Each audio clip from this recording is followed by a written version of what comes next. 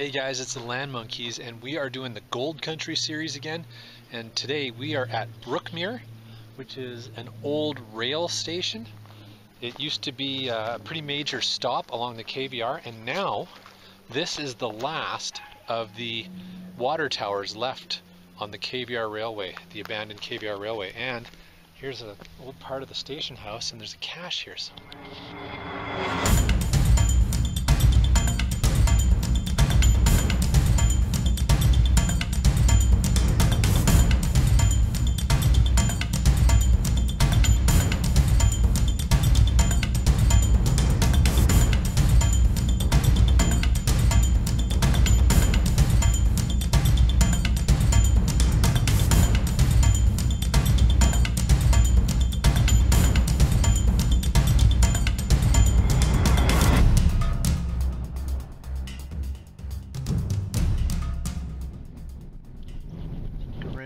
See what we can find. Oh, there's some suspicious looking boards now.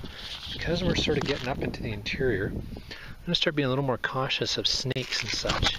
And we got the geocache. Now this is not the Gold Country Geocache. This is just a little one.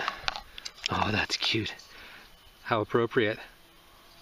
Nice. Alright, well, let's sign the log and we'll be on our way to go find the Gold Country cache not far from here. So there's the old water tower, the platform where we found the geocache, and now we'll boot our way back down this road here, which is the old rail bed, and find the Gold Country geocache.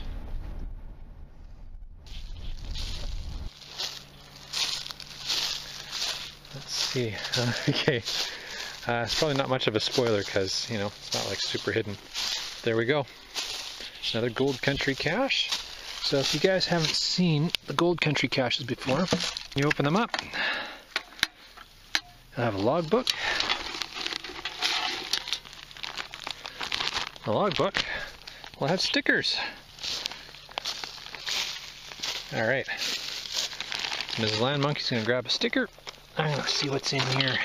Any trackables? Sometimes the Gold Country caches will also have Gold Country Geo swag.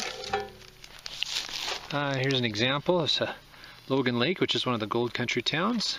A little pin there. There's a Gold Country logbook. Okay, just so everybody knows, Mrs. LANMonkey broke the ammo can, but I will fix it. Didn't break it. Well, the lid doesn't seem to be attached anymore. I'd say that's broken. It's not broken. Alright, well, we got that hidden, at least as well as we found it. Head back to the truck. Maybe find a few more geocaches, but so geocachers, this is Brookmere. A little ways off the beaten path, but kind of a neat little place to check out if you like rail history.